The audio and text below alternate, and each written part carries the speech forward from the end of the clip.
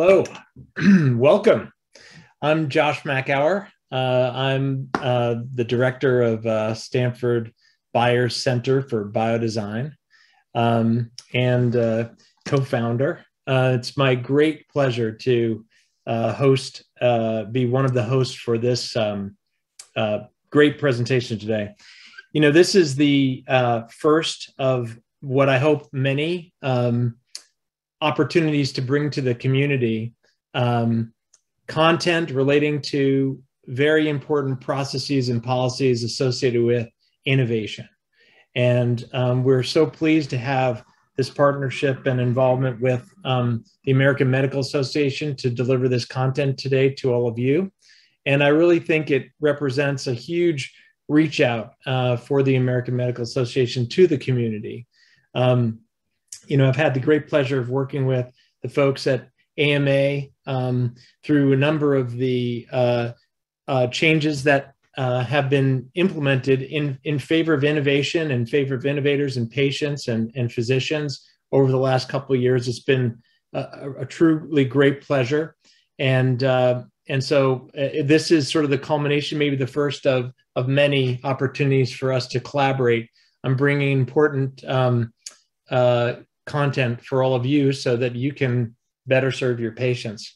So I'll first, introduce my co-host, Andrew Cleland here to say a few words, and then I'll get us started. So Andrew. Thanks, Josh. Good afternoon, folks. I'm Andrew Cleland, CEO of Fogarty Innovation. On behalf of the team at Fogarty Innovation, we're thrilled to co-host today's meeting. Really looking forward to further discussing and hearing about all the efforts to make the AMA coding process more transparent, hopefully a little more reasonable, particularly to the early companies. I really want to thank Laurie and her team for doing this today. Really appreciate the outreach and the involvement. And also want to thank you, Josh, for all your efforts over the last few years in trying to get to where we are today. So thank you, and very much looking forward to this. Thanks, Andrew. So before we get started, I just want to thank some very important folks and organizations that helped get us all together today. Certainly AdvaMed, MDMA, SVB, MedTech Strategists, Wilson Sonsini, Goodrich Rosati, and of course the American Medical Association and our partners, the Fogarty Innovation Group.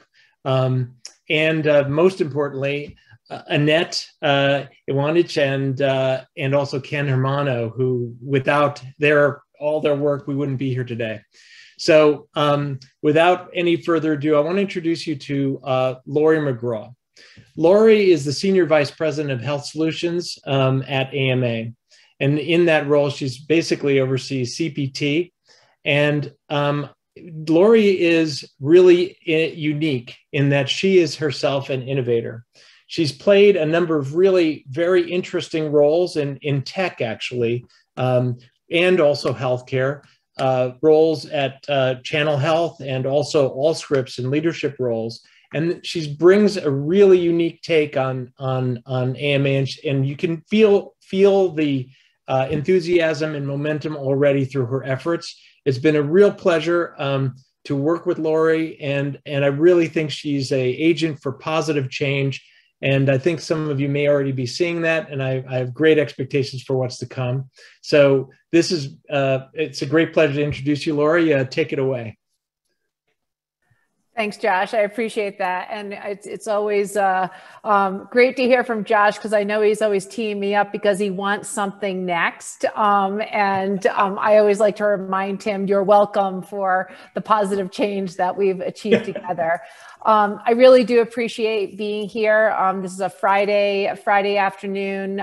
So for all of the innovation crowd who is on the phone on a Friday afternoon, that you would be spending that time with us to be talking about CPT, which we view as a foundational language for innovation. We're really pleased to have this opportunity. So what are we going to do? We have about 90 minutes of time together.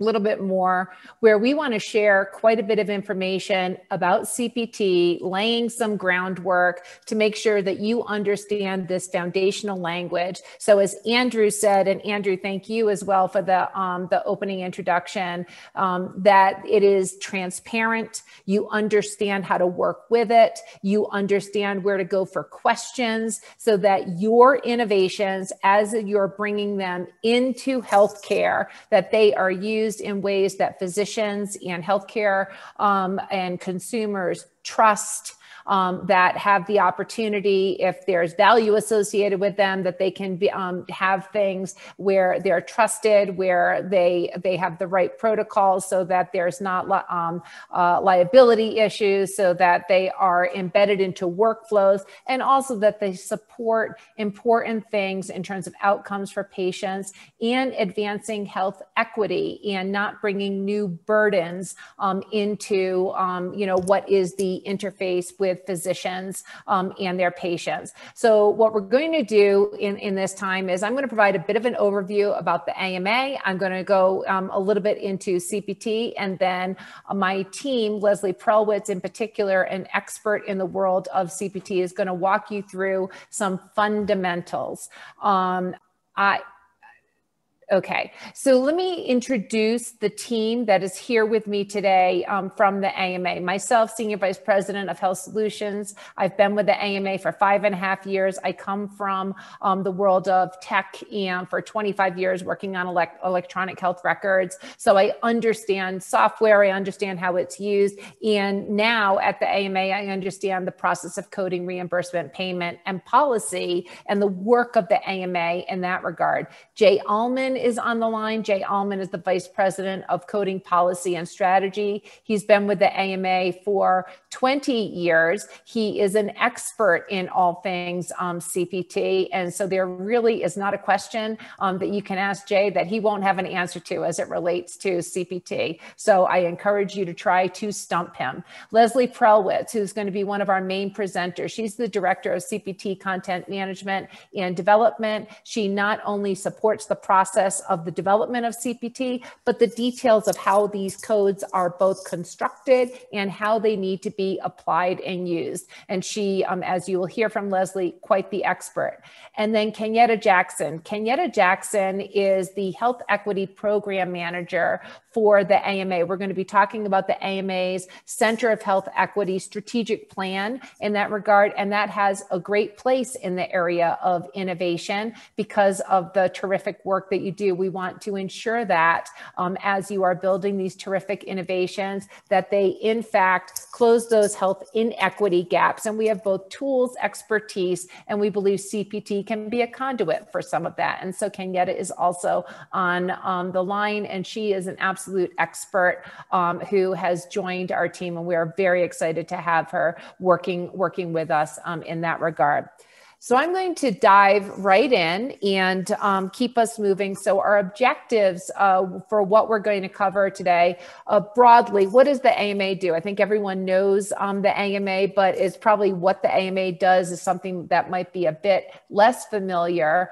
CPT, what is it? Why should you care? For the entrepreneurs, for the innovators, for the technology folks who are on the line with us, it is not just billing codes for reimbursement. CPT is quite a bit more than that. We want to make sure that you have the understanding. So again, for you, the innovations that you're driving, that they can get to the level of adoption and benefit that you are trying to bring to patients, consumers, physicians, healthcare workers.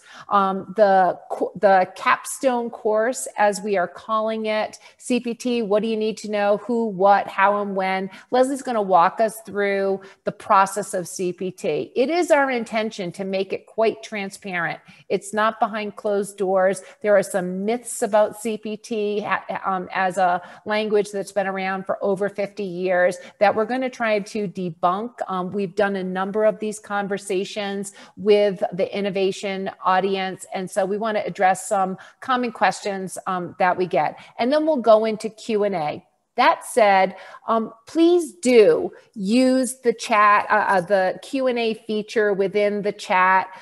We will be monitoring that. We will be making sure that your questions are answered along the way if we can, but this is meant to be informational for you.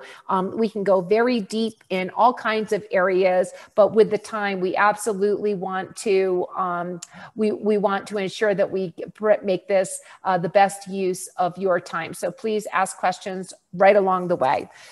I'm going to briefly talk about the AMA. So just moving right along here, the AMA, while a 175-year-old organization with a consistent mission of promoting the art and science of medicine and the betterment of public health, it is an organization that many folks know that is out there, but not necessarily what the AMA does. We think of the AMA as physicians' powerful ally in patient care, and we largely do 4 things. We represent physicians with a unified voice. We are a membership organization. There are over 250,000 members, card-carrying members of the AMA, but the AMA represents all physicians. It's an umbrella organization for 180 medical societies. It creates policy. It advocates for things that are important for physicians and patients and better outcomes. And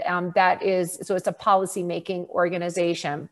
We spend considerable time removing obstacles that interfere with patient care. Anything that is in the way of a physician and their patient, we view as burden that turns into burnout. And there are an enormous number of issues that continue to go in the wrong direction as we look at physicians and healthcare workers with twice the level of burden as other white-collar professionals. We spend an enormous effort leading the charge to confront public health crises. Back in the 70s, this was tobacco. Today, it's the opioid crisis, it's hypertension, it's diabetes, and COVID-19, which we are still in the midst of. And then driving the future of medicine. Today's capstone talk and education is really going to be about driving the future of medicine. CPT, how does that terminology really work to advance innovation? And how do you all, as innovators and leaders on that front, use the process of CPT to help you drive your innovation into healthcare?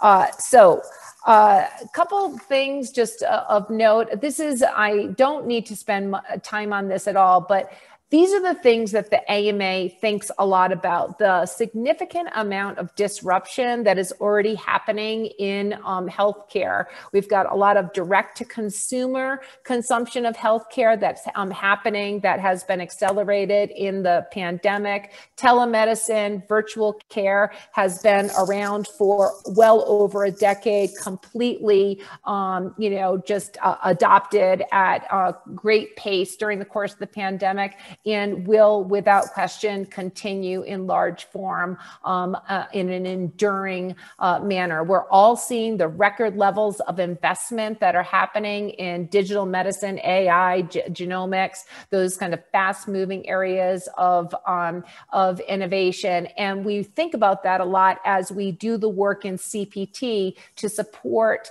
the advancement and adoption in ways that make sense for innovation. Josh mentioned some of the collaborations that we have had by listening to audiences like this one to make sure that we as an AMA understand some of the challenges that you are facing and that our rigorous processes adopt at an appropriate pace with the same level of rigor, but to help advance innovation. Because we know as an AMA, and we know because we study physicians all the time, that the desire for an appetite for innovation is very high. As long as 4 things are true from a physician's perspective, they know that innovation works, they know that they can get paid, they know that they're not going to be sued, and that it works within their workflow. So we are just paying a lot of attention to these types of things. Moving right along.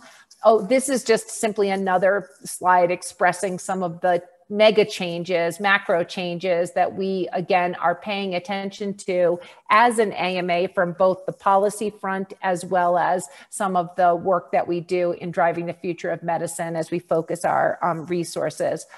I wanted to simply highlight for this audience, because it is an audience of innovation, that while the AMA as a nonprofit organization that does policy work, that does things like produce CPT and tools and education in that area, we also have a Silicon Valley-based innovation company called Health 2047, founded just a few years ago, which is intended to take some of the largest problems in healthcare, working on a few focused areas, but also work at a pace of commercial companies. So Health 2047 has already spun out 5 different companies focused on some of these key areas. And again, I'm only bringing that to your awareness because you might not think about the AMA doing things like that in Silicon Valley, but it represents an intentional move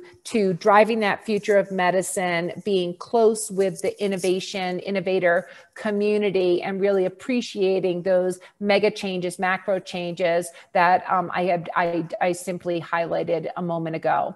Moving right along, we'll move on. Oh, I'm sorry. I did want to spend 1 minute, if I could, on the strategic plan from the AMA, from our Center of Health Equity, on the Health Equity Strategic Plan. This has been an enormous amount of focus over several years to result in this plan in terms of the focus of the AMA on our commitment to equity and justice. The AMA, a 175-year-old organization with significant power and influence on things like policy, medical education, advancing the new physicians who are always coming into the system, has played an enormous role in healthcare today, including some of those things that have resulted in what is a tremendous amount of health inequity. And so with this strategic plan, we have a Center of Health Equity within the AMA that we launched just a few years ago, our inaugural Chief Health Equity Officer, Dr. Aletha Maybank, who leads this charge for us. And the strategic plan focuses on 5 key areas, ensuring that we, as 1,200 people, as part of the AMA, that we're embedding equity and racial justice in all the work that we do. We, as an AMA, this is big work. We can't do it alone. We do and are building alliances with marginalized physician groups and other stakeholders, critically important. Anything that we can do to take work and push it upstream. You'll hear some of today's conversations focusing on things like social determinants of health, which are actually within certain places within CPT. We spend quite a bit of time ensuring that there are equitable structures and opportunities in innovation. And this is where we want to ensure that this audience knows about some of these resources that are available to them, because this is important work at the AMA. And as you are building new innovation, we want you to be thinking about these things, embedding them in your thinking, where you're testing your workflows, so that all humans have optimal opportunity for maximum health outcomes, regardless of who they are. So Kenyatta Jackson, as I mentioned, who is on the Health Solutions team, is an expert in this space and works with us to continue to embed this work. We think there's tremendous opportunity in the innovative spaces of digital medicine and the like. All right, moving on to CPT. What is it? Why do you care? It is a language. It's a terminology. It is 10,000 or so codes that represent roughly $1 trillion of the $3.6 trillion of spend in healthcare. It represents innovation. It represents all different parts of medicine. We want you to understand it. We want you to understand why it's important. But to begin the education on CPT, we wanted to start with a quick poll to understand the audience's level of comfort with CPT. And with that, Leslie, tell me how this is going to work. Okay. Afternoon, everybody. Well, I think our colleagues at Stanford are going to put a quick poll up on the screen. Don't worry, responses are anonymous, but we know we've got a lot of folks in the audience and want to make sure we level set and make the best use of our time today. So if you could take a moment, there's a poll on the screen and ask to how would you describe your knowledge of the CPT code set and the panel process? And don't worry, they are anonymous responses. So anywhere from beginner, you've never attended a panel meeting, you have a vague understanding of a CPT code, but no knowledge of the review process, all the way up through expert, been there, done that, got the t-shirt, got the wardrobe. So if you could take a minute or so and vote with your responses, and Annette and Ken, I'll look to you to see when it looks like we've got most of our responses in.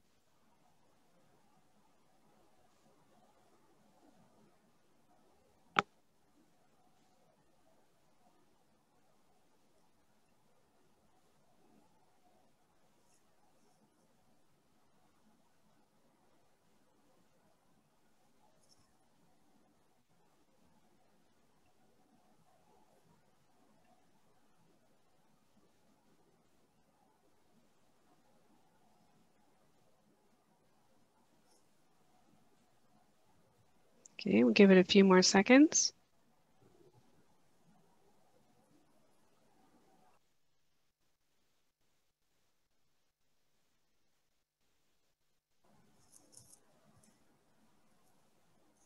Okay, can we close the polls and take a look at the results? Oh, 84% so far. All right, let's see what we've got.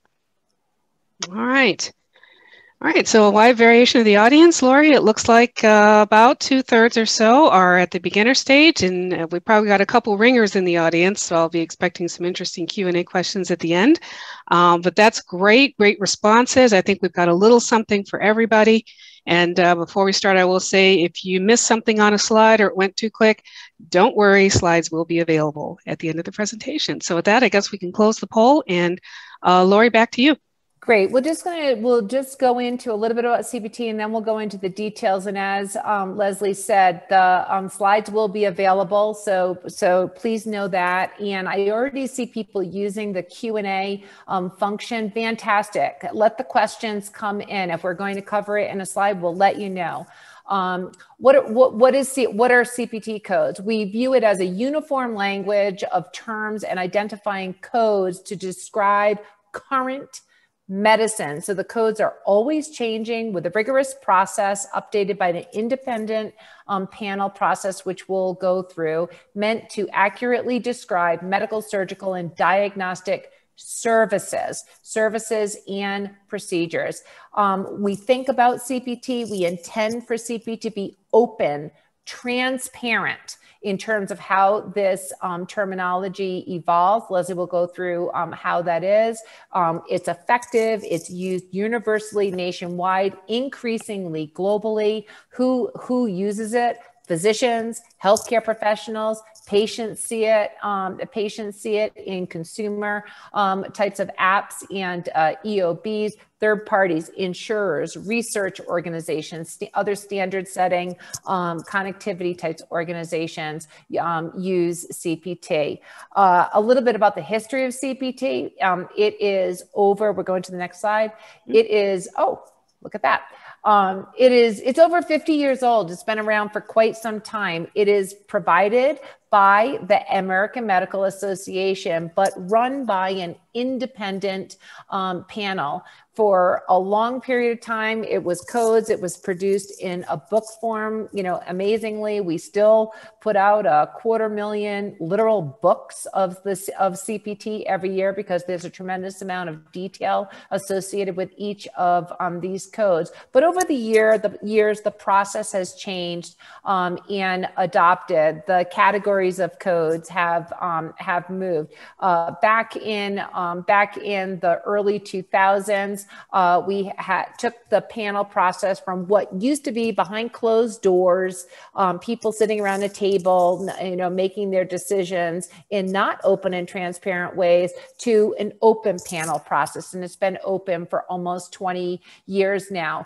CPT has really accelerated in terms of its evolution based on some of these milestone events here. EHR adoption back at the beginning of this century, the PAMA legislation, which led to quite a bit of changes in the lab section. Precision medicine was impacted significantly as interoperability has become more important. We've seen quite a bit of change in the code set to support that. And then, of course, most recently with COVID-19, the acceleration of digital medicine and the code set changes have really been reflective of that in a way that's been, quite frankly, quite helpful for that adoption. We'll talk a little bit more about that as Leslie gets into some of the details.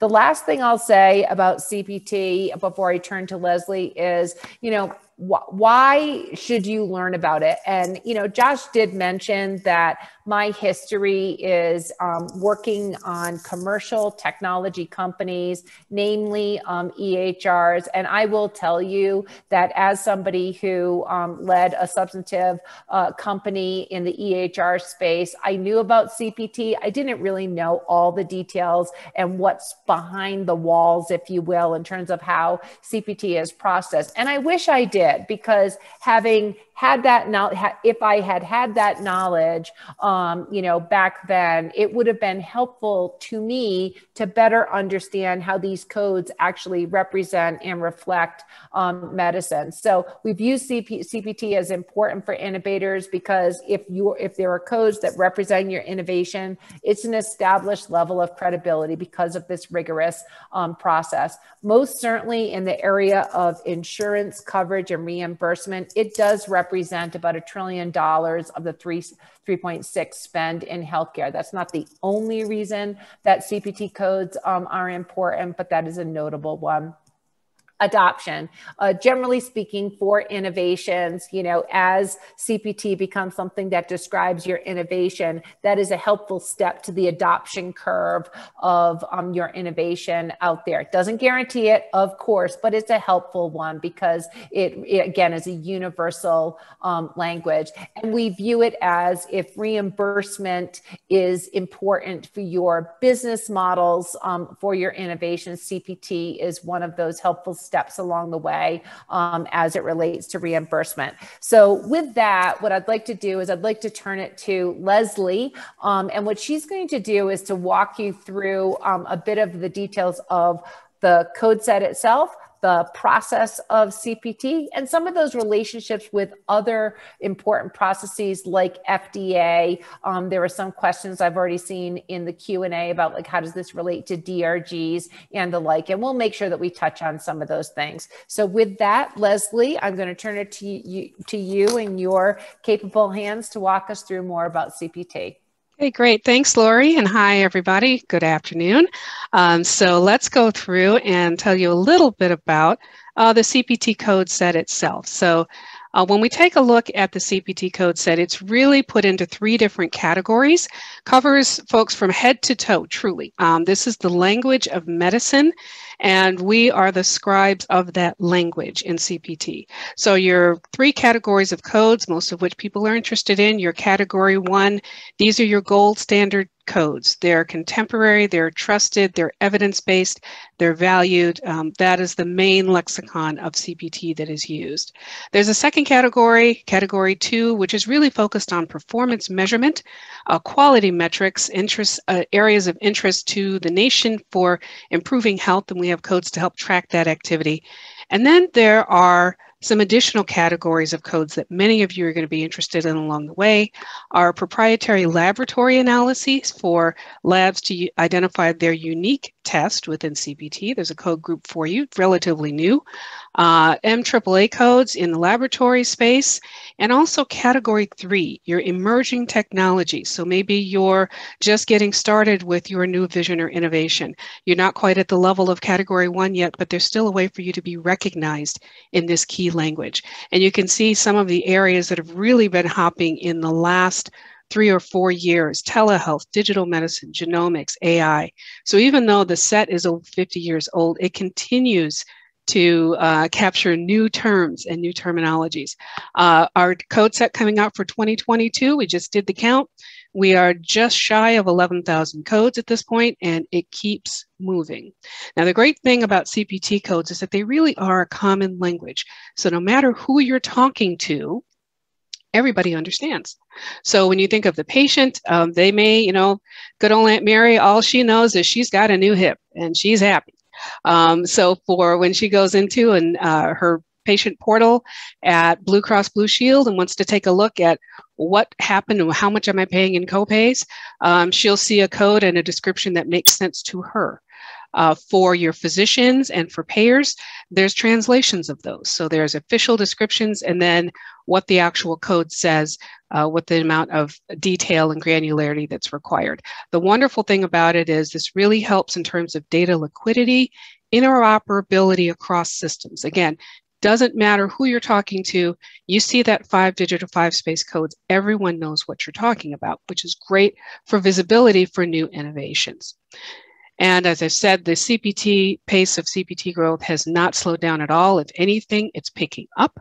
So in the last 10, 12 years or so, we've added about 1,200 net new codes in the last decade. And remember, this is a current set. So older technologies or older ways of conducting medicine are rolling off, and even more are coming on. So it is in constant motion, which is fantastic because it keeps it current. And I would say since about 2018 or so, it's really been a lot of those digital medicine and AI and genomics work that's really spurring up the pace. Now, those are all very hot areas, and I'm sure many of you were involved in that. And we actually look to you as you move forward with your innovations to help ensure that as those innovations are coming in and we're getting these new codes and new items coming in, that we are addressing some key needs and filling some of the large gaps that Lori referred to when it comes to equity. So when we think about health equity in terms of CPT and this language of medicine, as we all know, equity and innovation, they really come together to influence health outcomes.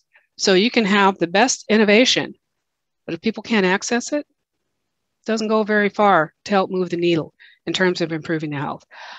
Sometimes, those health equity issues, a lot of times they're catalysts for innovative solutions and technologies. We've all seen, in some cases, it took a pandemic to get quite a bit of recognition and increased payment and understanding of telehealth, remote care technologies. They were in a small area. Once that pandemic came up, they went to a not small area, essentially. And they've been critical to helping keep the health of the nation moving forward.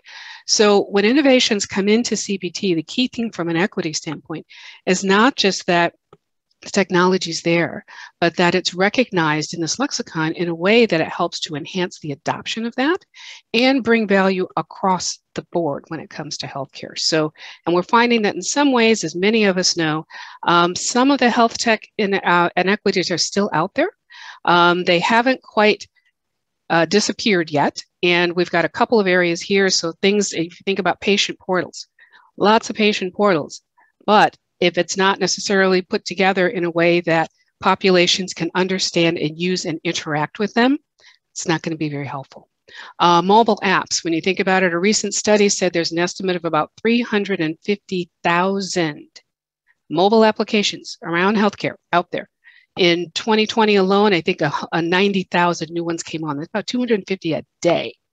But only about 110 have more than 10 million downloads. So that wide use is very, very narrow. And it's important part of that wide use is making sure that the apps that are out there are put together in a way that all populations can use and benefit from them. Telehealth, Primary example, we all saw that telehealth became large during the pandemic because that was the way to be able to continue to connect with your physicians.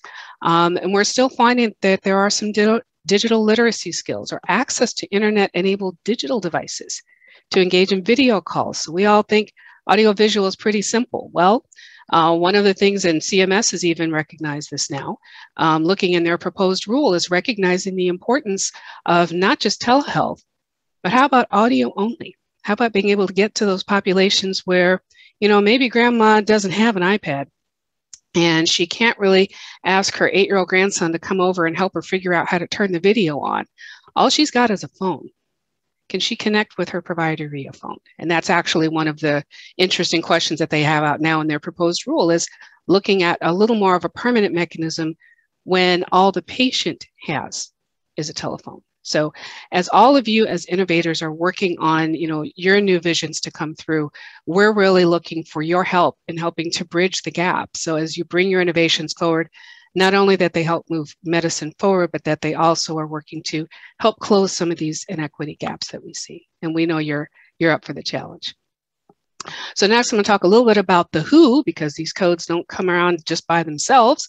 Certainly there are some key CPT groups. I'll give you a little bit of a rundown of who these people are and folks that you will be interacting with as you go through the process. So the first group obviously is a CPT editorial panel. And if I can, probably the best way for you to learn about this, a great synopsis of what's to follow, is to listen to this short video. So hopefully the sound will come through. Stand by. CPT is important because it provides classifying medical services.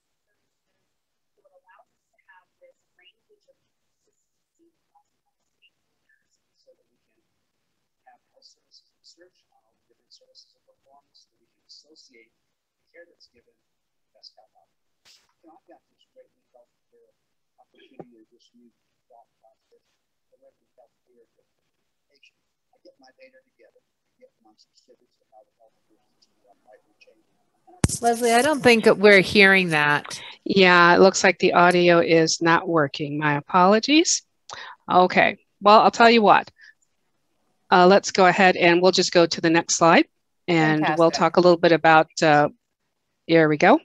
All right, so well, here's a rundown of the CPT editorial panel. So this is a group of individuals, physicians who have been nominated to this panel, who have the sole authority to create, revise, and update these codes, all the descriptions, all the guidelines for use. Of course, no language is of any use unless there's common rules for how it's to be used. And this group of 17 individuals has responsibility for all of these different codes.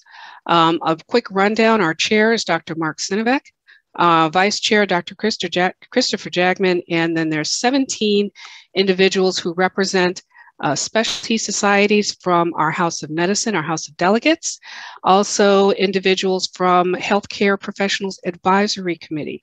So those are individuals who are not physicians, but perhaps physical therapists, nurses, occupational therapists, psychologists, others that are involved in the care of patients. And then we have 5 designated seats occupied by a variety of individuals, folks from the payer space, America's Health Insurance Plans, the Blue Cross, American Hospital Association. CMS does have observer status into the work that we do. This is a very transparent meeting. It happens 3 times a year. One's coming up at the end of this month, as a matter of fact. And while there are 17 individuals around the table, they certainly can't get the job done by themselves. So what you'll see around is a list and a litany of a large group of our advisory professionals representing all specialties, medical and surgical, as well as a number of standard subgroups that work on things like a pathology coding caucus, who focuses in the lab space, our vaccine coding caucus, who's been very busy with a lot of the COVID work lately, and a number of other work groups that come up for either special topics, the latest work in evaluation and management codes. And so those subgroups are working all the time to focus on those areas, in addition to our advisory committee. All of this together comes to produce a process that is definitely evidence-based, clinically valid, criteria-based, deliberation-driven, and in terms of transparency, if you wanted to attend a panel meeting and see how it all works, it is possible to do that. So I'll give you the short version, talk a little bit about what's happened lately. As you can imagine, with those code counts going up, we've had to do a lot in terms of the work of the panel has increased quite a bit. So in April of this year, our Board of Trustees meeting of the AMA, we did add an additional 4 seats to the editorial panel to help keep that going. So 2 will be from medical specialty societies, as you can see, making sure we've got work from private insurers, as well as at-large organizational members. Again, going back to making sure that that language is inclusive of all of the groups, including some groups that may not have traditionally participated in the CPT process. So now they will have that opportunity as well. We just called for those nominations this summer, and so we look forward to working with some of our new folks on the latest and greatest in CPT. So anytime you hear the editorial panel, that is what it is referring to. It's a small set around the table and literally a cast of hundreds supporting them. One of the large groups that supports them is our CPT advisors. So every time you have an innovation or review, certainly not being able to have every specialty in those 17 chairs, but we have a couple hundred physicians and other advisors from all different specialties to give us input on all of the applications that come in, understanding how it works in that particular specialty, making sure that it makes sense, that it's relevant and appropriate for those groups. Everyone gets a chance to input. We go through the input process right now, so every specialty has a chance to input on every application that comes in. Makes for a really well-rounded perspective once we're ready to look and approve new codes. So your applications will get numerous eyes as they go through, and all to make it better. And then the CPT Assistant Editorial Board, which most people don't think of in the panel process, but they're very important after the codes are approved and they're ready to be used, because this is the group that is the official source for CPT coding guidance. So they are the link between your innovation and your coders and physicians in the industry and in the field, so that they can accurately understand how your innovation and how that code is to be applied and used. We have a broad representation similar to payers, specialty societies. Many of them have connections to the panel process, so they're well versed with that. And that is something that makes sure that as new codes come out, everyone knows how to use the rules of that language. And there's a third group that we'll focus on a little bit more, and that's around what is called the RUC, and that's the Specialty Society Relative Value Scale Update Committee, long-term.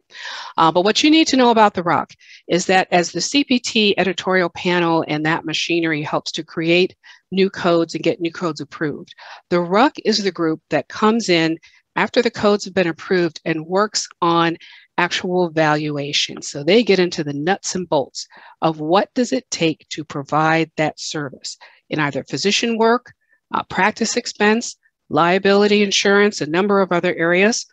Specialties are again polled when those new questions come in to say, how does this actually work? And they measure down to the Band-Aid, the piece of gauze, whatever it is, to make sure that there's an appropriate valuation to represent the effort required to provide that service. And that is key, because when we talk a little bit about the payer landscape in a minute, those valuations will be very important in how they play a key role in how reimbursement is set in a number of different payers.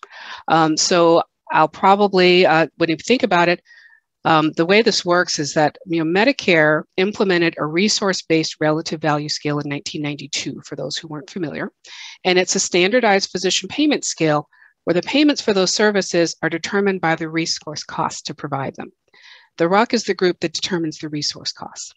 So Medicare is going to put their own multiplier on it and through various rules come up with reimbursement. So you can start to see how a CPT code is your initial stop on the pathway to reimbursement. Until you can get that reimbursement, we have to know what your innovation is. And if you have a great innovation but no code, going to be hard to step on that path. So that's where the CPT gets you started. Now let's talk a little bit about the what and how that works. Hey, Leslie, can yeah. I just interrupt 1 sec? We're getting a lot of questions in the chat, in the Q&A. Thank you. Keep them coming.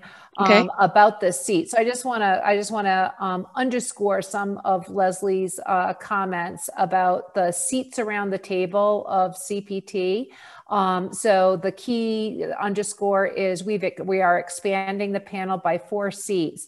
Some of that is due to capacity, some of that is due to the pace of innovation, and some of that is due to direct feedback that we have received from conversations like in this large audience in discussion. So one of the questions that was in the Q&A about a technology focused kind of seat, we have this open seat to address just that. And we are accepting those applications now. So we have listened and we have heard, and we are making changes, and we appreciate that input. Also important to know, there was a question conflict of interest in the chat for some of those seats. The panel members have a responsibility to use their independent judgment and not the voice of the organization that they are a part of. So that is an important part of their responsibility. We spend quite a bit of time on conflicts of interest and things of that nature.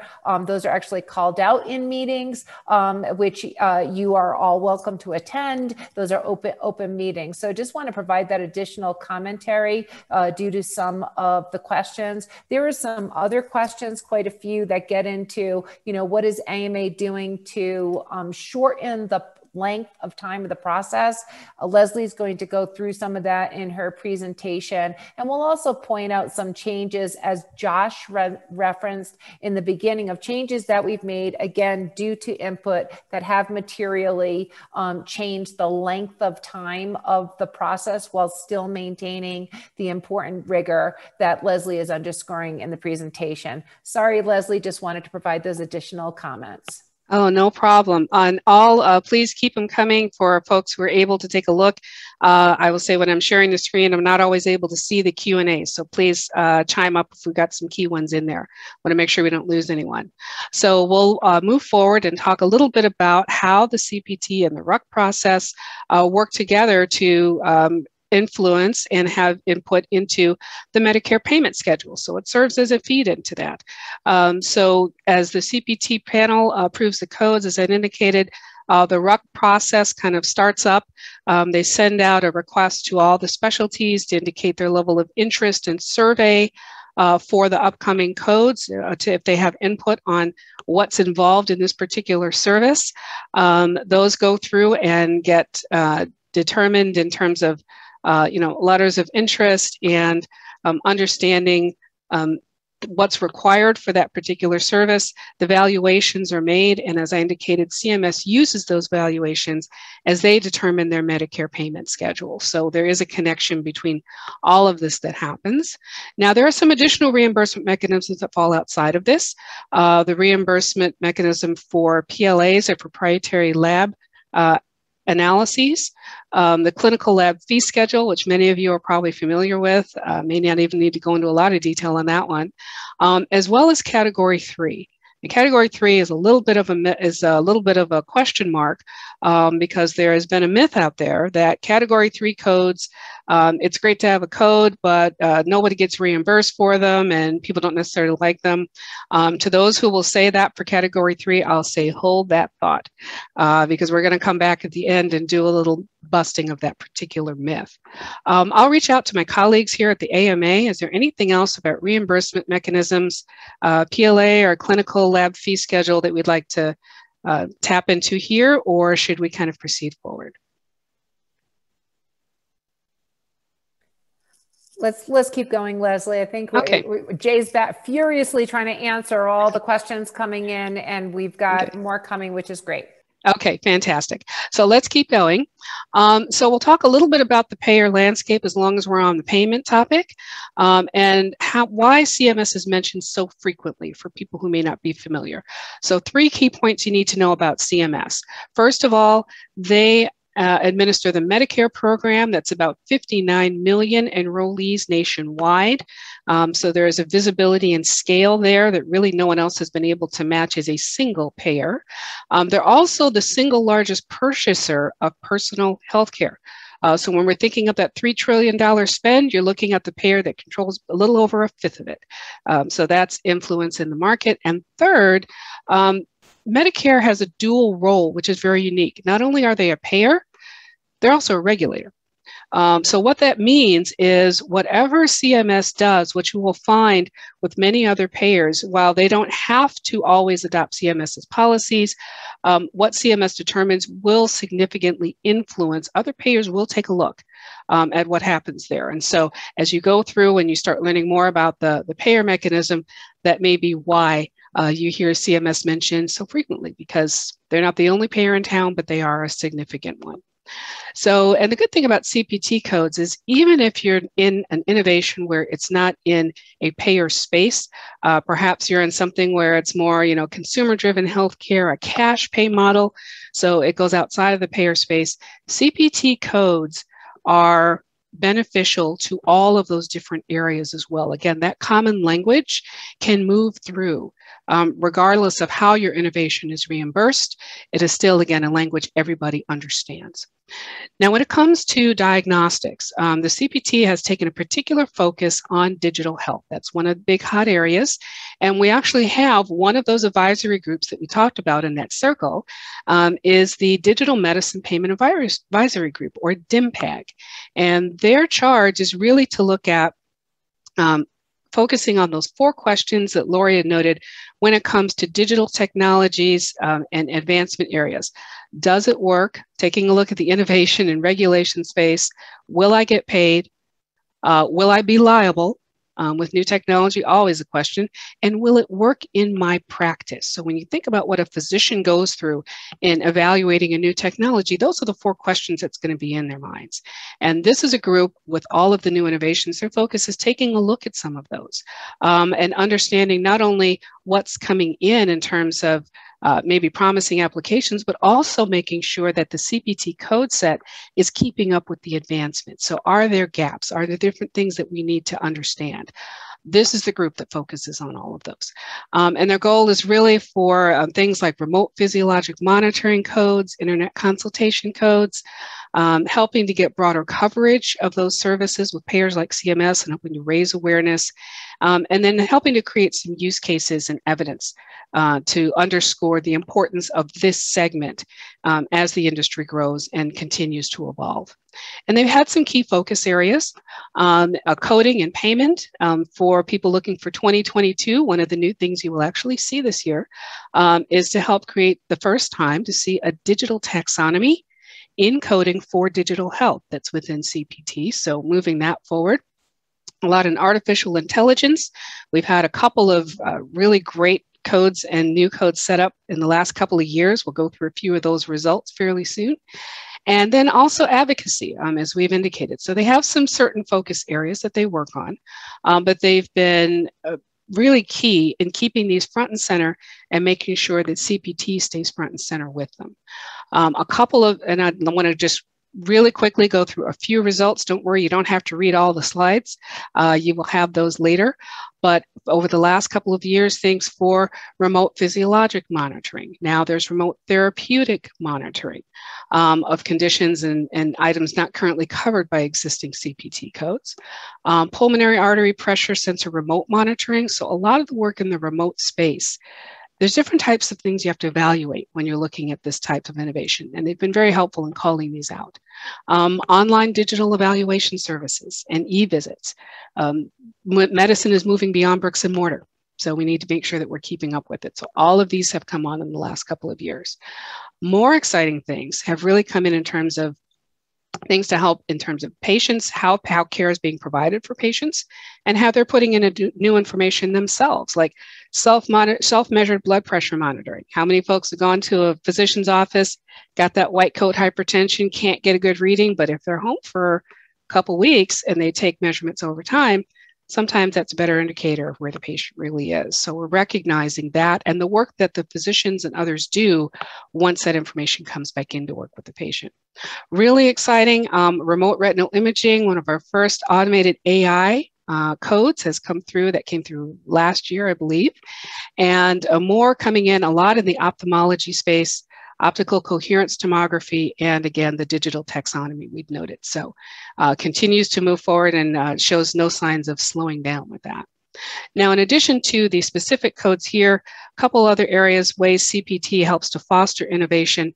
As I indicated, our proprietary laboratory analysis space. It is specific for labs and manufacturers to uniquely identify their laboratory tests. There are some criteria. It is not as strong as other category ones, and it's really focused on this group. The test to be available in the US on human specimens, and the clinical lab or manufacturer that offers the test must request the code. So it's a way for you to come into the space and get your recognition. We've had over 150 codes come in the last 5 or 6 years, and these codes are updated 4 times per year. Now that's important because category 1 codes, those large gold standard codes, are really only approved and go into process once per year. We meet 3 times a year, but the new codes become active 1 time a year. This one, because of the pace of innovation, moves that much faster. So in terms of how long it takes, if you put in an application for a code, if it's approved to have it come through, does not take a year. It's a matter of months. Category 3 codes are fueling a Leslie, wide... I'm just going to interject Questions? for 1 sec. Mm-hmm. There was a question in the Q&A on PLA codes in terms of like, what is the process? We do have an online process for how you submit for a code change application. And we have an online process for a PLA code. Leslie's going to cover it very briefly, but later on. But there's an online mechanism for how you go about that. And if there are questions about it, just shoot in the chat and we'll provide the links. Fantastic. Okay. And then additional areas of innovation, what CPT helps with is category 3 codes.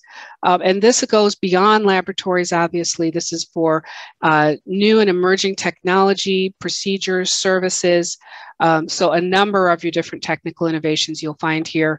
I would suspect that many on this audience, if you're looking at submitting an application, it wouldn't be surprised if it showed up as a category 3 code. The idea is this is created primarily for data collection, assessment of services and procedures. So if it's very new in the market, you may be thinking, how do I just get it out there? How do I know that people are starting to utilize this? I'm working my way up to the standards of a category 1 code. This is the way to begin that recognition. It is one of our most visible areas of change. The codes have a shelf life, typically of about 5 years, but it is possible, and many do, decide to continue some of those as their evolution, as their vision evolves. But this is one of the fastest growing areas of the code set. We've seen an increase of almost 3-fold since he's came on in 2011, and it is definitely evolving and moving quite a bit with some very new and neat technologies. Other ways that CPT has helped to embrace innovation, certainly we have not been immune to the impacts of COVID-19 and the pandemic. Certainly with many of our codes, we were all expecting, particularly when it came to telemedicine. And for those who haven't been in the industry for a while, for a long time, telemedicine was used with specific restrictions, geographic restrictions. So not everyone really had to engage in it unless you were in a remote area or seeing patients from that area. And the expectation was that we knew telemedicine was coming, but that it would come in a very orderly fashion, nice and neatly rolled out. And basically what really happened is everybody got strapped onto the back of a rocket and launched out into the telemedicine space over probably about a week as the entire nation kind of went into quarantine. We saw a perfect example of this in one of the queries we get for requesting coding information and guidance. And we got a message, I will say the day the AMA went into quarantine, from a member physician who was pretty much in a panic state, trying to understand, how do I use these codes? What do I use here? What do I use there? And at the end of a very long diatribe, she said, I'm just trying to take care of my patients.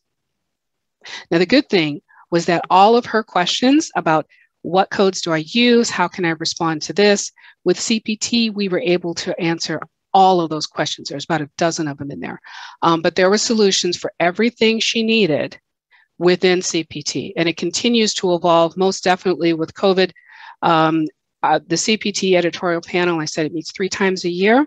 Well, last year in 2020 through 2021, we kicked that process into overdrive. Rather than having the panel meet 3 times a year, that panel met monthly.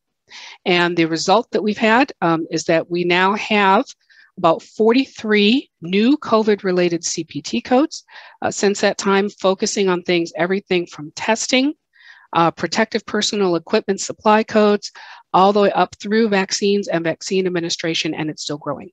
So if people wonder that the process is too old and too stiff, can't flex, not true. I'm going to stop there before we get to the when and the how and see if we have any more questions from the Q&A or chat that we want to try to address right now. Lori, how are we doing?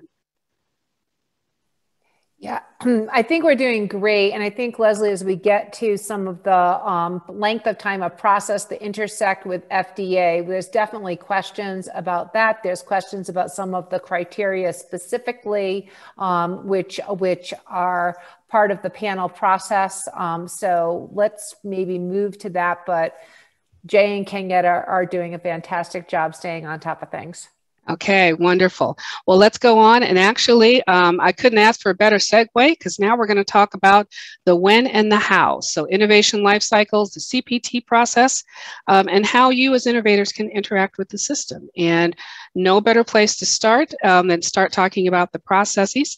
You may not be familiar with CPT, but most of you are probably very familiar with the FDA and your own device development life cycle. So just wanted to lay out a couple of items, not necessarily the deepest dive in the world. We don't have time for all of that, but a few observations that may be helpful as you start thinking about your own development timeline.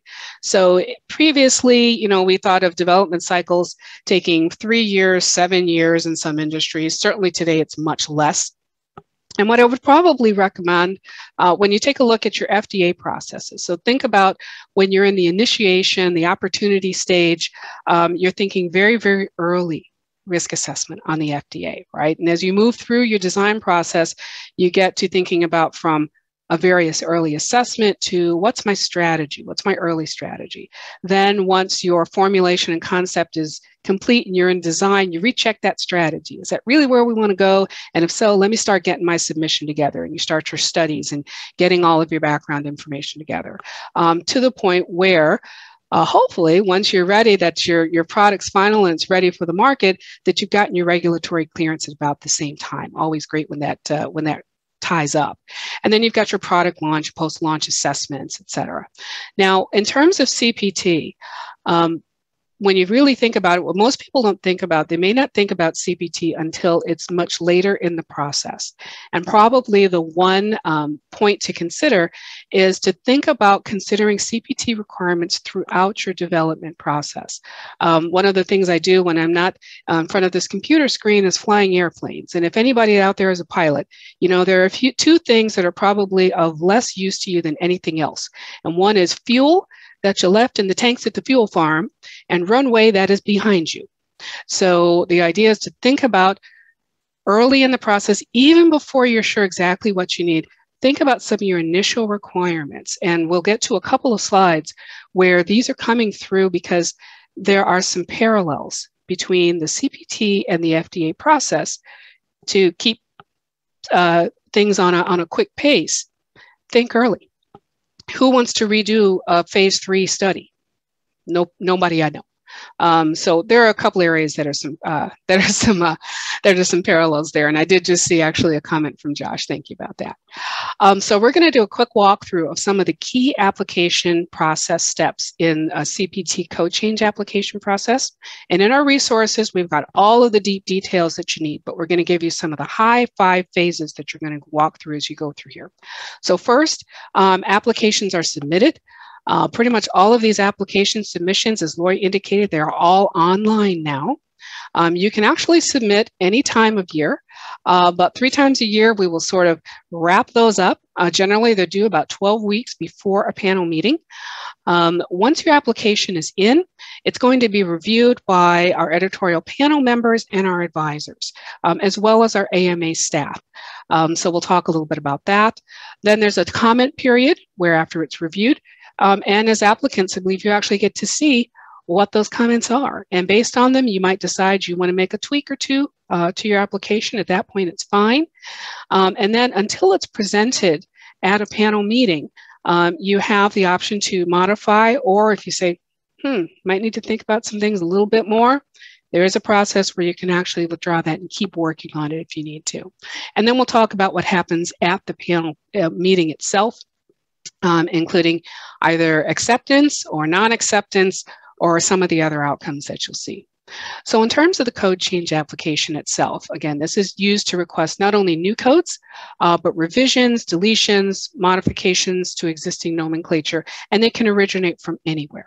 Most here, it will be many of you from technology and manufacturers, but applications are a pretty open process in terms of who can submit an application. Now, in terms of our key components, there are some for particularly our category 1. Remember, that's gold standard, evidence-based, ready to roll. Category 3, emerging technologies. You're on the path. You want to get recognized. Here are some of the key items that you'll start to think about in terms of what's going to be needed for that application. So certainly I won't go through them all. You see FDA status there. Basically, if your innovation or code is something that requires FDA approval, you do need to have FDA approval prior to submitting, particularly for category 1. There's a number of other items you'll fill in. What's the description of your code? Why do you think it's here? Information on studies and literature. We'll get to that in a little bit. Who typically provides the service? Digital options are now included in that application. So AI folks, take note. Any known guidelines, a description of the service, how does it work? What does a physician do? That's a key piece of it. So there's a number of elements that we're going to ask you for, and if you take a look at that list, you may see some things are somewhat similar to what you might have to answer for your FDA approval as well. Step 2. Your application will then go to the CPT editorial panel. Again, they use objective criteria. We're going to have some summaries of those on the next couple of slides. And each panel member will review those application, the notes.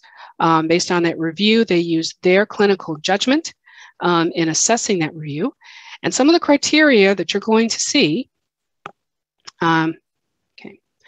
And what you've got is for category 1 and 3, there are some standard general criteria that you'll go through, and these are summarized, but things to think about. Make sure that the service you're defining, that it's unique and it's well defined. Making sure that it's a unique service within CPT is important. That it's clearly identified, distinguished from existing codes and services. So there's a little research you'll need to do to make sure that you've really carved out a distinct niche with your particular innovation. That it's consistent with editorial panel standards, that it's not a fragment or subsegment of some other code, again, needs to really be unique, that your description accurately reflects the service, that it is it's not being used as a way to report those extraordinary far end of the bell curve sort of services, but this really describes what is the typical circumstances related to the performance of that service. And that it satisfies the category specific criteria as well. So a couple of things there. From here, your criteria will change depending on whether or not you're going for a category 1 code or category 3. And your category 1 code criteria are going to be a little bit stricter than category 3, understandably so. So again, if it requires FDA clearance, that you got it.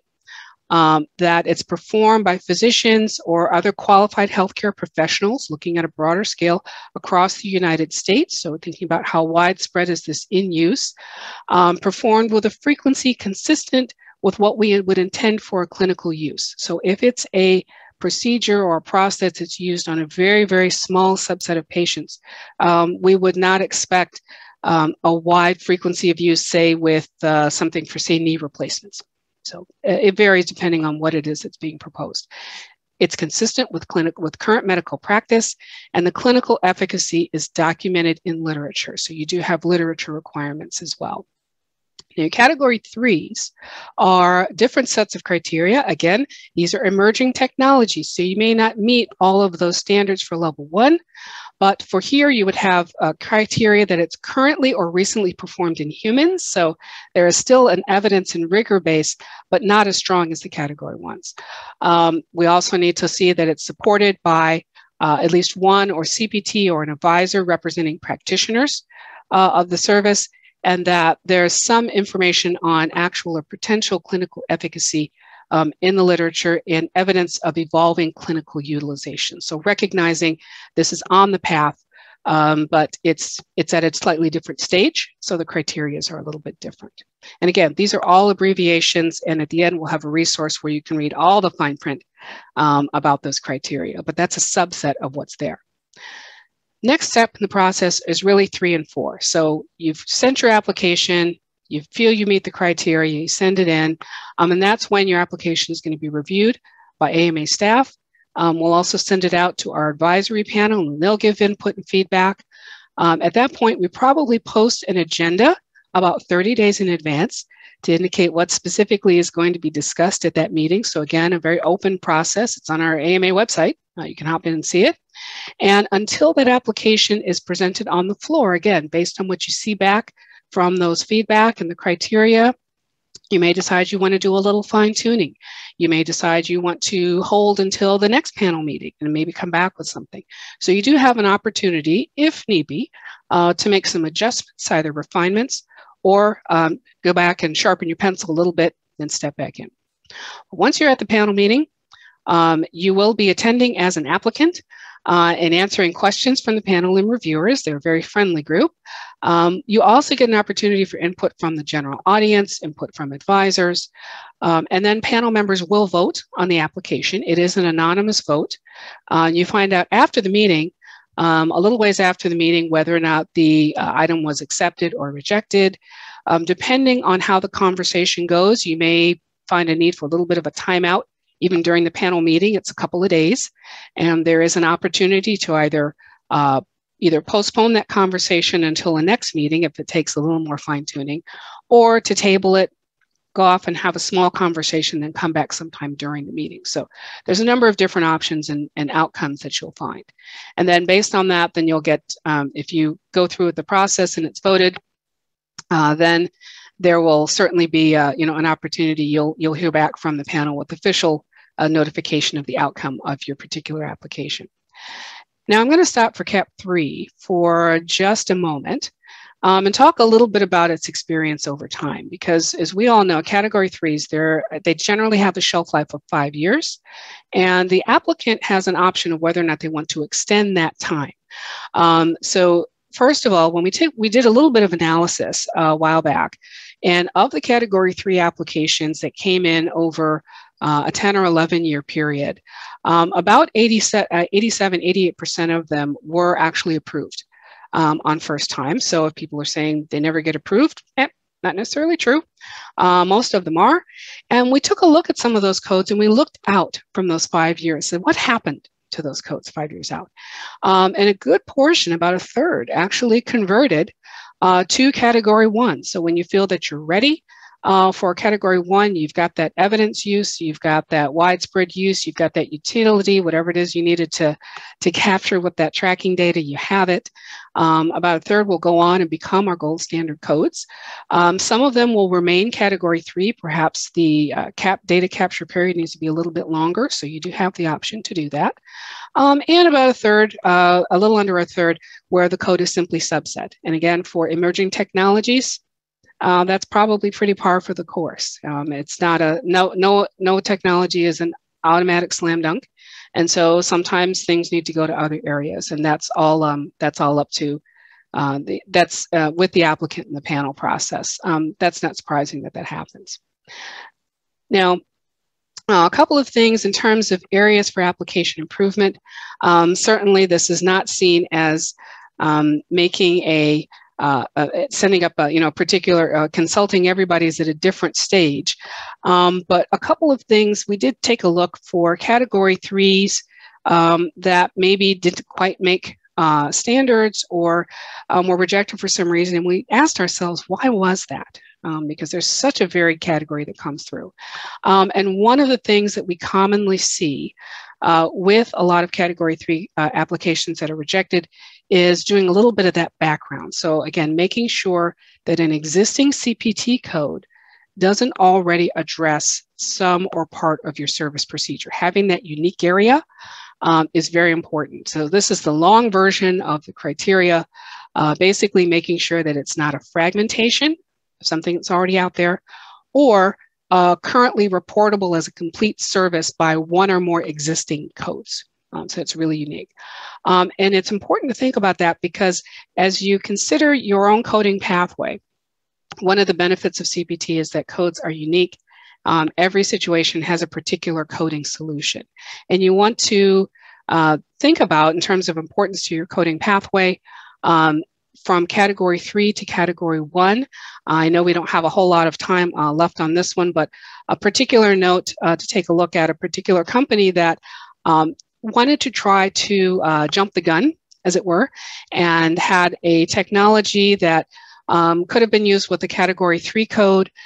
They opted instead to find a rarely used category 1 code and give advice that that was the code to be used for their technology. Well, the technology takes off. The utilization of that code goes up. And what that did was it put a little bit of a spotlight on our resource utilization group, our RUC committee, to say, we're seeing a lot more activity in this category 1 code. What's going on? Is there some new way that things are being used? Is it still the same procedure? Because we couldn't quite explain the difference in the highlight and variance. And they took a look, and the code was evaluated because the code was a category 1 code. That resource group took a look at that code based on category 1 criteria. The technology this group was wanting to use was still at the category 3 stage. So what happened is that innovation was carved out now into a separate category 3 code because for the reasons that we indicated here, it was a lack of volume and clinical efficacy was a little bit of a concern. But what it would mean for that particular company is now there's confusion in the market because, again, physicians, everyone sees that 5-digit code, they know what it means. They say, well, it used to be that, now it's something else. What's happened? And it's really confusion that didn't really need to happen. So the moral of that particular story is there is a resource that we have at the AMA. It's called the CPT Network. And it can be one of a number of tools in your toolkit to help get official coding guidance on whether or not your particular service or procedure is somehow covered or addressed within another code. Now that does not supplant the panel process by any means, but in case you're wondering or you're trying to do your research and you're not quite sure, there may be someone who can give a little additional insight, not official sanction, of course, but they can say, no, it looks like it's this, or because it's quite possible we may have gotten a similar question before. And so there are ways to get some information there. Now, in terms of the FDA process, I did note at the beginning that there are some parallels with the CPT code change application process. Again, small text, but just a quick summary. If you're looking at a 510(k) submission, obviously there's certain categories of information here that the FDA is going to be looking for. When you overlay the CPT process on the right-hand side, you can see a number of those different categories have perhaps not exact, because we know that processes for approval of codes for care and then approval for FDA are just a little bit different. But there are a number of parallels, which is why we have the education to take a look at the two processes, because you might find information that's common across both of them and things you can think about as you're thinking about how to speed up your process. So if you're looking at that on the FDA side, is there something similar that you might be asked about when you get to the CPT process? So just think about ahead with that. PMA submission, same thing. Obviously a lot more detailed when you come to PMAs. There's a very stylized view of it, But when you overlay the CPT code change application process, again, you're going to see a lot of parallels for similar types of information. So it may be in your interest to start thinking a little bit early about some of those categories, because you may come around to something very similar to that again. Now, when it comes to the code change application process, we have done quite a bit at the AMA to make sure that the CPT process is enhanced and makes it easier for all of you as innovators to interact with the process. So 2 key items I'd want to point out here. One is in the terms of literature standards. We do assist applicants with the code application process. And a couple of things just noted here, clarifying the impact and use of literature on the outcome of CPT editorial panel considerations.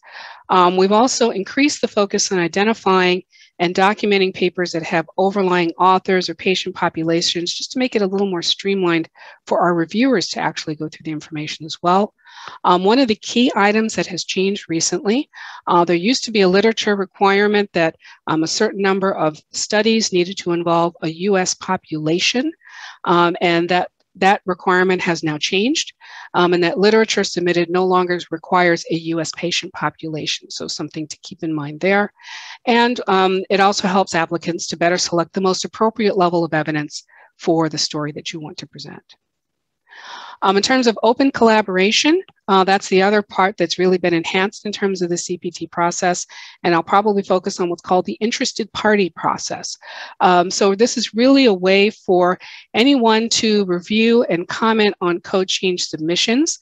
Now, I don't believe that they get the full view of all of the information that comes through, but it can be helpful if there is an application that is going through that may be in your area and you're saying, I may not be ready to submit myself, but I'd be curious in what goes on with this particular application, or be able to keep track of it.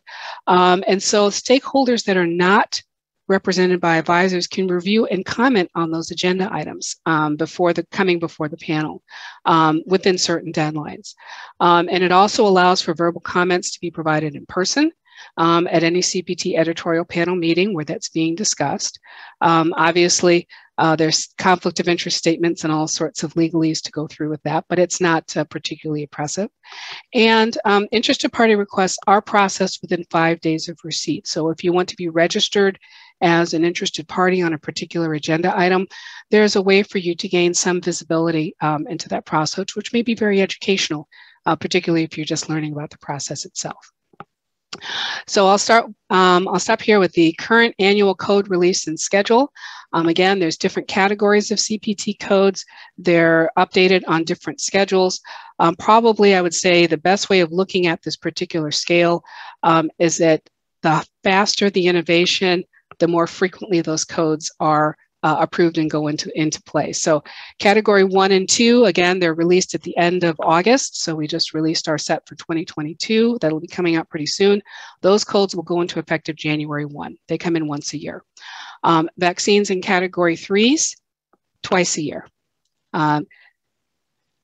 Path tier 2 are MAAAs in many of our lab areas. That's 3, and then proprietary laboratory analysis is 4 times a year. So the process continues, but it goes at a different pace, recognizing the pace and innovation of what's coming in terms of applications. I guess, Lori, I don't know if we want to take this next section together, or if we have questions before we get to debunking and Q&A. Yeah, I'm going to just underscore a couple points that, Leslie, you made because of some of the questions coming through in the Q&A. So there's you talked about some of the process changes, interested party, literature requirements, and things of that nature, which some of those changes were made to help, again, make the process very transparent. Also look to address input that we've received from the innovation audience that hopefully will shorten, not reduce rigor, but shorten the life cycle. There are comments in the questions about the length of time to get a CPT code, and they're strong questions, in terms of how long it takes. Some of these changes are in direct response to input, conversation with the innovators audience to, again, ensure that we have a rigorous process, but that we're looking to reduce that time so that innovation can be advanced in healthcare. Some of this also comes from a lot of work that we've done to automate, modernize, make online, provide education, provide transparency with training and the like on our website about CPT, so that you can know as much as possible at the beginning of the process and not learn when you're well into it, again, to reduce cycle time and obvious expense of what it takes to keep your companies, organizations going. We have other things in front of us that we don't have, we haven't solved. Conundrums. So what does widespread use mean is one that we have heard from this audience. There's a desire from some innovators to have a very objective, what is the right number? We do not have an answer for that, but that has been a conversation that we've had, and we're looking at data to see if there are things we can do to further inform that, to see if there's opportunity for change in the process, but we don't have a change yet. So that's an area I just want to address, but I want to acknowledge that these are the kinds of things that we hear, and when we hear them, we try to dig in further, because also what we hear from physicians, what we hear from the panel is sometimes those questions come in and they might be looking to not provide all the information. There are other questions that might come with that, and we have teased them out through conversations like this. So I think there are a couple of the debunking questions that would be quite helpful. Leslie, if you could cover, and then I think we should just go to open Q&A. We're doing, you're getting through quite a lot of content here, which we appreciate. Okay, fantastic. So yeah, real quick before we get to Q&A, just a few myths that we'd love to debunk at this point. So you can see on the left, and many that we've probably heard here or are generating a lot of the questions. The myth that this middle process takes forever to complete, can't quite get it done. The new code change application tool reduces many of the administrative issues with paper-based forms. Trying to get this information together is tough enough, but then when you're trying to manage paper and get that submitted, it really takes it to a new level. So we've taken that all to an electronic submission form now. On a lack of transparency of a myth, again, the CPT editorial panel meetings are now open. The agendas are posted. The instructions and criteria are all available, on our website to minimize that churning or finding out halfway through that you've missed a key step and have to go back. So we make sure that that's there. Help for new submitters. There's a lot for our AMA CPT staff, again, with the online resources to help you through these steps as you proceed. The complexity working against the applicant, again, our open panel process. Panel has been an open process since 2005, and we've done a lot to really sort of streamline it so it's as well easily understood and known as it can be. And the last one I'd probably want to just put a pin in is the idea that those category 3 codes, that they simply do not get reimbursed. What's the point? And the reality is that in 2019, the codes actually can be reimbursed. It's a little more of an individual payer basis, so it's not as smooth a road as a category 1. But in 2019, those category 3 codes for CMS for Part B services got not paid to the tune of $212 million. So it's not that they are all, the fact that people say they're always not reimbursed, not quite true. With that, I think I'd probably just open it up to Q&A, and Josh and Andrew and the whole team for the time we have left. Thank you, Leslie. That was awesome. Really, really good job. And you landed precisely at 2:30. I'm impressed. That was a lot of material, and you really handled it so well. And also, Lori as well. Thank you. And Jay, you're a fast typer, man. So if you haven't, I'm sure people have been watching the Q&A go by, and it's been amazing. And The team that's been answering has really been on top of it. So there's a lot of good content there. So I definitely refer people to the Q&A. Just scan down there. Your questions may be there. We're going to elevate a few for discussion here. And no, Lori, the zingers are not from me. I was not doing that. This is sure. It's true. It's true.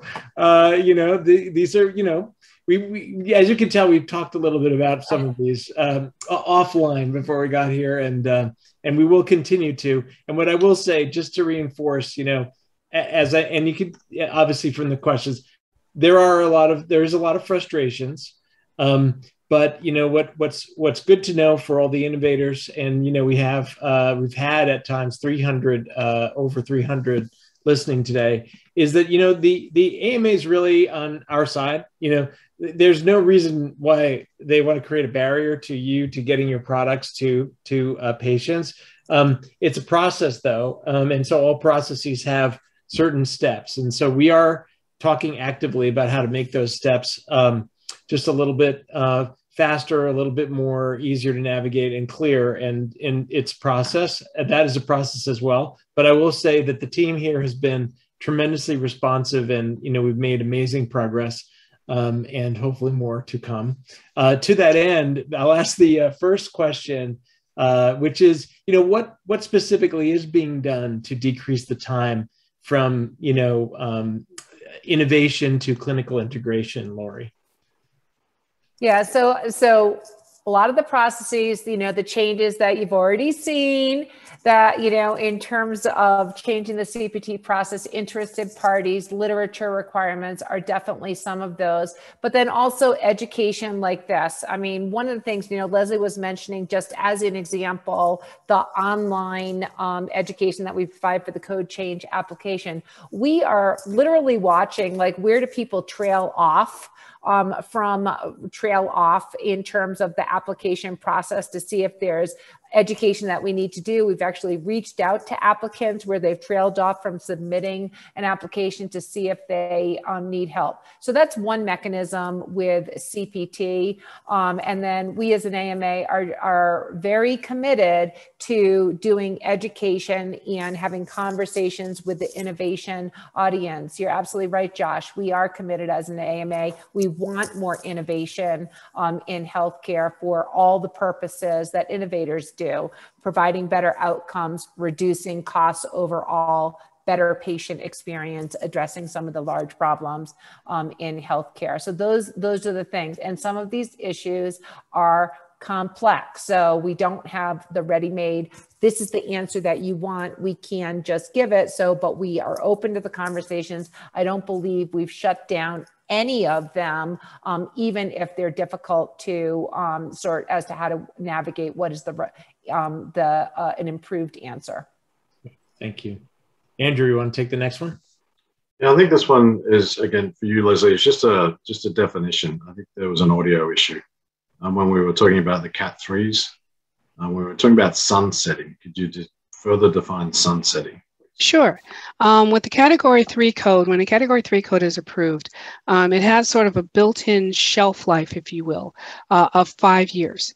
And the idea behind that is that if your innovation is on the path and you're starting to get it recognized, that it gives you that amount of time for you to gain information on that utility, the usage, and so it's able to stay in that category for about 5 years. When that is decided to, when that 5 years is beginning to get to its end, then the applicant has an option. If they want to continue for that to stay on as a Category 3 code, they can apply for that to be extended. Or if not, it is what we call, we sunset that code. So the code is retired and we leave information for those coders. It's like, this code has been sunset, and in the meantime you use whatever code it is. Usually it's probably something on the line of an unlisted code, but that's what the sunset means. The Category 3s have a built-in shelf life unless the applicant opts to extend it. Yeah, and it's not just, it can be, so we might not even hear from an applicant on a Category 3 code, but somebody like a medical specialty will say, hey, look, we're still using this thing. We feel that it should be continued, even if it has low utilization. So just one specialty or one individual that isn't even the applicant raising their hand and say, yeah, we think this should be continued, and here's why, that Category 3 code can continue. Great, thank Thanks. you. Next question is, what's the relationship between CPT codes and other codes like ICD-9s, DRGs, et cetera? Did I type ICD-9, by the way? Does that mean? We say ICD-10 now. No, I was just saying ICD-10. ICD-10. Thank you. Oh my. PSD. Oh, well, if you like, I'll take a first swing at that and certainly ask my colleagues to join in. I'm an old coding geek, so it's funny you say ICD-9. I originally learned on ICD-9, so I won't say how old I am, but that gives you an idea. So in terms of CPT and ICD codes, as they're used here in the States, ICD-10 CM is what you call a diagnosis code. So that basically says, why is this patient here today? What's wrong? Okay, well, we're all running hospitals and clinics. We're not running hotels. You have to be here for at least one reason. So those diagnosis codes will tell you, why are you here? CPT code will say, what is the service that we're providing you today? So is it a follow-up on that surgery? Is it checking out that sore throat? Whatever it is. So ICD-10 CM, the diagnosis code say what was done. Diagnosis code say what's wrong. CPT code say what's being done. Typically, those two are going to be used together on any medical claim. So when you go to a payer, you're going to have at least those two code sets being used. There's additional one that's been used in the inpatient side. We won't really get into that right now. But those two can oftentimes they'll work in parallel when, say, if you hear about, say, prior authorization with payers, a lot of times they'll try to take a look and say, well, should certain codes be used with certain diagnoses? We don't advocate that. We leave that to the physician to determine what service is most appropriate for the patient. But you will typically see those two used together when it comes to insurance claims. One of the areas but they can sometimes help to augment one another. And I'd probably say with our latest revision of evaluation and management codes, your standard office visit codes when you go to visit your doc. It's a very small set, but it's about a fourth of that Part B spend. And CMS is in these 10 or 11 little codes. And we've recently revised those guidelines in 2021.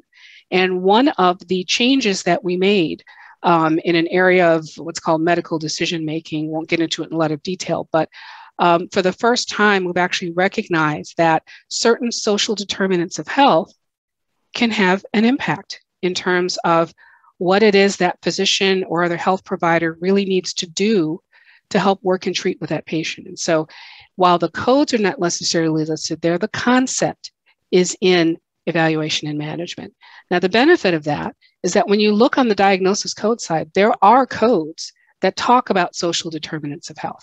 And again, we don't mandate that certain codes be used, but it will start to at least put the two terms side by side to think about, if I can help get credit, as it were, for a more complex visit because I have a patient who does not have a set home, and so it's difficult for them to adhere to follow-up instructions, and what do we have to do to make sure that patient gets the best care. It may trigger some to say, how do we report that? How do we record that?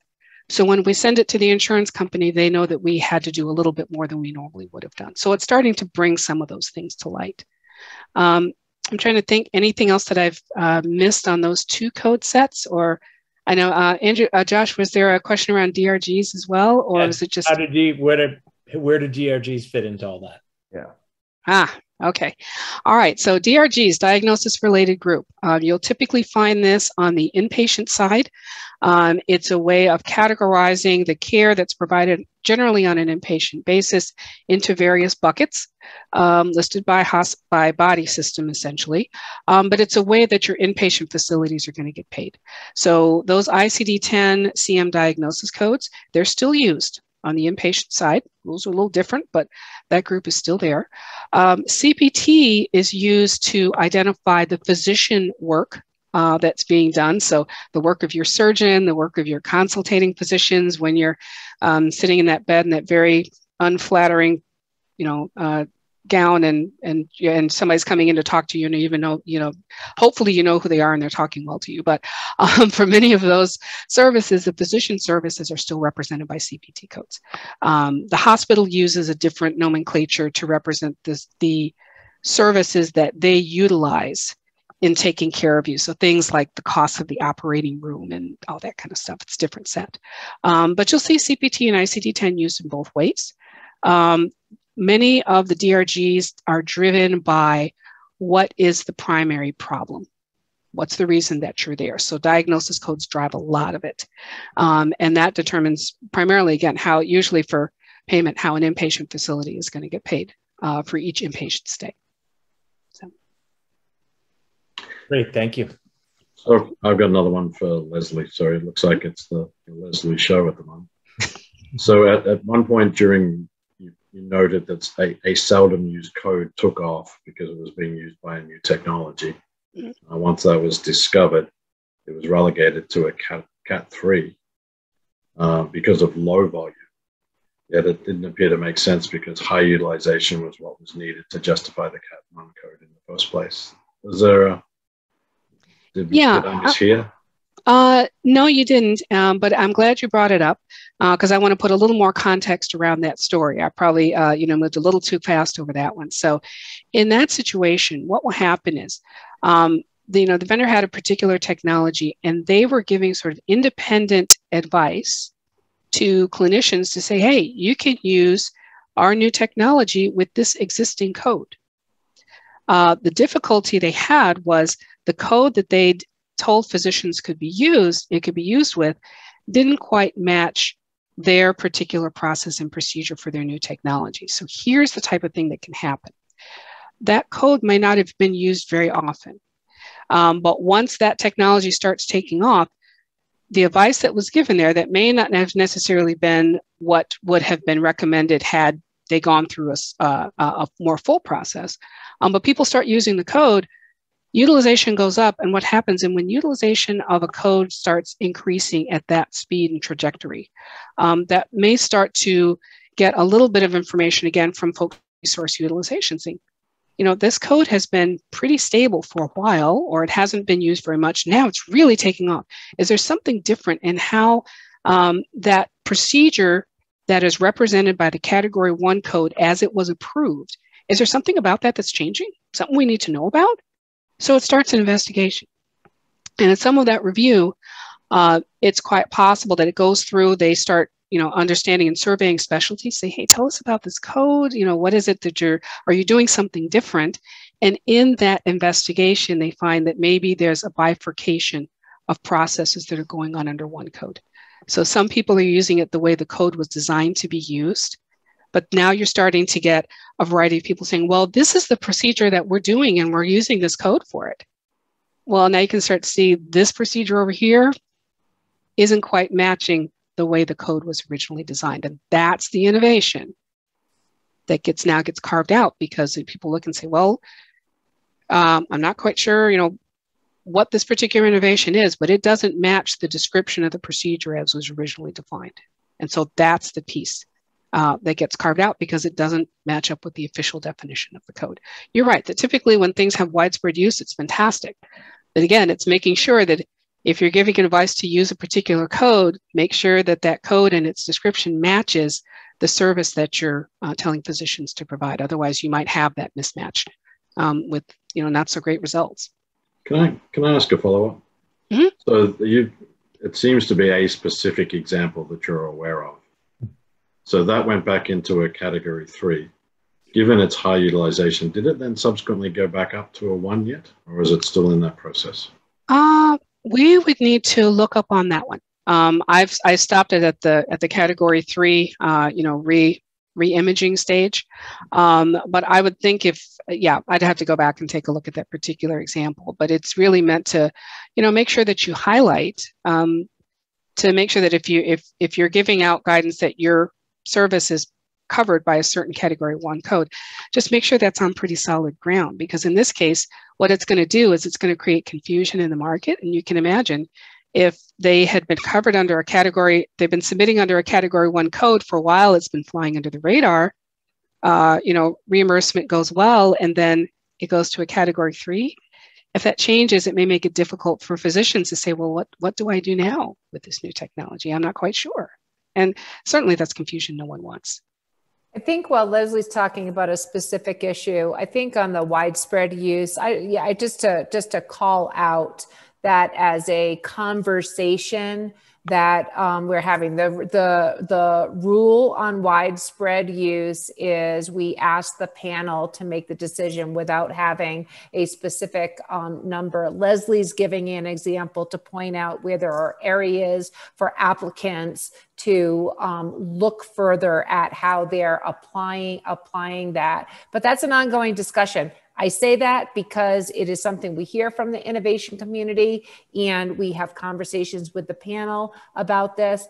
And one of the other things that's very helpful to us is because we've completely modernized the system that supports the creation of CPT, we have more data than we've ever had before in the past couple of years. So for example, the statistics that Leslie was giving to you on the volume of codes, the length of time, that's sort of like all newly available information that we've been able to pour over. So all I'm saying is I have awareness of this as an area for additional further robust dialogue, which we look forward to as an area that we know that the innovation community wants changes. I'm optimistic that we will find a way that will allow us to have clarity there that will be predictable for all of us, so we can know what the bar is. But to that end, on pace of innovation, I'm not sure whether this goes to Kenyatta or to Lori, but how is AMA staying ahead on innovation and technology? It seems that things do move quickly, and this is we're always looking for trying to move things. And of course, just to mention, it's not that we're just impatient. We have our own set of circumstances, which is that, usually to get these products to any state of approval, it requires a huge team, a huge enterprise with a huge burn rate. And our investors are, tapping their fingers, waiting for us to, show them the money. It's also about the patients waiting for the therapy.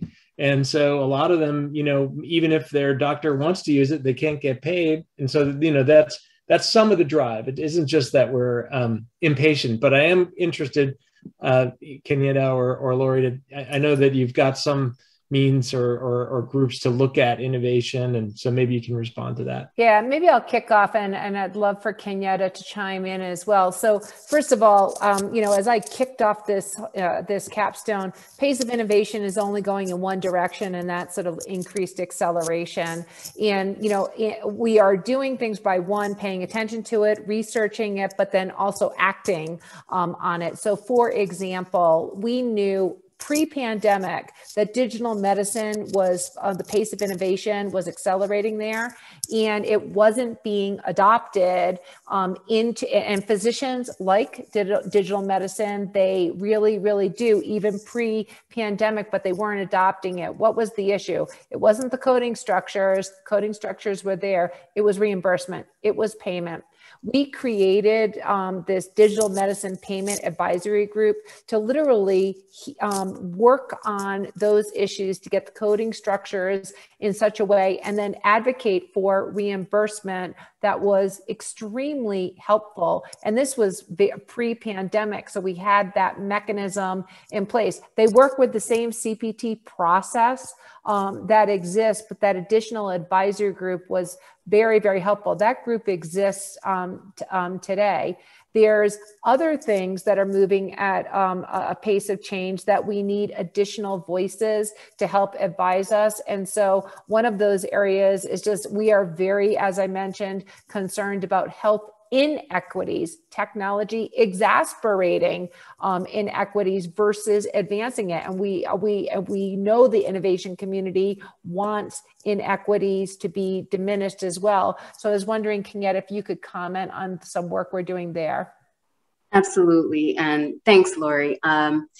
You know, as Lori mentioned, the AMA has increased its efforts to advance health equity through our Center for Health Equity, and also just in our space of health solutions and all the wonderful things that we contribute to the industry through our work. We're working with external equity and innovation experts who are both physicians and innovators and developers who are advising the AMA on the opportunities to act on that intersection between equity and innovation. One of the things that we want to make sure happens in that work is that there are opportunities and conditions in health innovation for historically marginalized and minoritized people and communities, but also that we're getting as much information and advice from the experts in the industry on how to make sure that we're keeping the pace with new technology overall that's serving all of our population. That advisory group, the innovation advisory group, the AMA just press released it. We'll make sure in the follow-up materials that is there. Kenyatta just did a terrific presentation to them. We have things like, for example, we have going in front of the panel in September is a new taxonomy for AI. And so there were some questions in the chat on, you know, how does CPT account for services like AI when those are being performed by algorithms versus the physician? There are code structures to do that can be valued. There are mechanisms within CPT, and we know that those will continue to need advice, change, modification. We are thinking about things like bias. Are there ways that there can be some rigor placed around that so that we can make sure that bias is rooted out? We don't have the answers to that yet. We are going to welcome that conversation, and I'm confident this audience will have input to that. That would be helpful to us. So these are just some additional mechanisms that we're on top of and trying to put the processes in place because the pace is there, and we need to be responsive and attentive to it. Thank you. So I've got a quick one again, Leslie, in follow-up really to it's in the same vein as what we were talking about before, right? We mentioned before that the company was in the Cat 1, high use in an unused code caused some undue attention. We're used to talking about flying under the radar. How do we best understand CPT codes? You know, how do we understand them? And then how do we figure out when a new code is needed? Well, I can think of a couple of things, and I'm sure there'll be lots of ideas on this one. But there's quite a few resources in terms of understanding CPT codes. The AMA website has quite a bit of information just on the background of codes, what the different purposes of the different categories of codes, et cetera. In terms of understanding when a new one, are you looking for when a new one is needed or when new codes come out? I think it's when a new one is needed, Leslie. I've been seeing a lot of these. And so I kind of teed that up for Andrew, but I'll also add that, you know, this is a lot of times where we as AMA staff get involved with folks like yourselves. So rather than having to kind of hunt around and figure this out, and it's not an area that you're necessarily as familiar with as you don't live CPT daily like we do, that's what the AMA staff is there to do. So I believe we'll have our contact information towards the end. I think that's part of the slide deck. We'd love to hear from folks who are thinking about, well, do I need a code or not? Because we want to make this as easy for you all as possible. Excellent. Great. Well, maybe this is a good time to post that slide with the final information. I just want to thank Lori, Kenyatta, Jay, and Leslie. This was truly outstanding. I got all sorts of nice comments in text. I know you were getting all the tough ones from the anonymous. That wasn't me. But no, I mean, look, this is, as you can see, we got to have a good report here. There's a real desire to continue to improve the process. I think you're seeing a dedicated group of folks who are just trying to help you get your innovations to patients. And we really appreciate your commitment and the AMA's commitment to doing that. Appreciate the dialogue that you all have brought to this community. I want to thank, of course, Annette for her tremendous cat herding that was involved in getting this all done. Our co-collaborators here, Advamed, MDMA, SVB, MedTech strategist, Wilson Cincini, Goodrich Rosati, and especially the AMA and our partners at Fogarty Innovation. I don't know what that plane was. That wasn't. It was Leslie's. Sorry, that was mine. Okay. But no, truly an outstanding program. Thank you, everyone. And I hope you all got something out of it. And we look forward to more collaborations with the AMA and advancing innovators, products to patients. So bye-bye now, everyone. Thank you so much for attending. Thanks, everyone. Thank you. Thanks. Thank you.